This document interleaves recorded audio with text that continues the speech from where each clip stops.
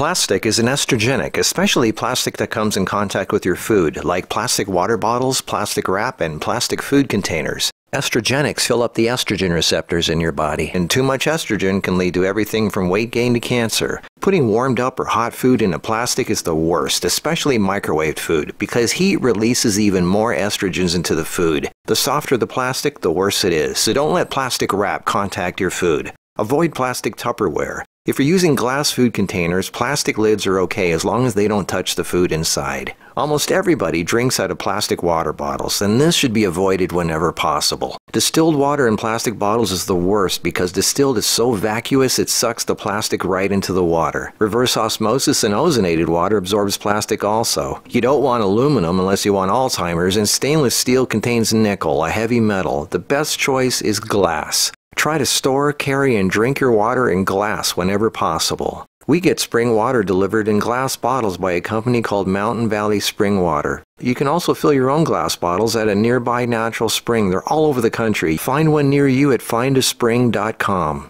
You're supposed to drink a gallon of water a day, so the best way to do that, which is what Kara and I do, is to go to the store and get one of those gallon-sized glass bottles of apple juice. Throw out the apple juice, since it's basically just sugar water, clean it out, and fill it up with water. Keep it with you all day, and by the end of the day, make sure you drank it all. Water is the best weight loss supplement, blood pressure regulator, detoxing agent, constipation buster, and source of healthy skin. Water is much more important to your health, beauty, and longevity than food. To learn more easy health and lifestyle tips, go to marcusnews.com.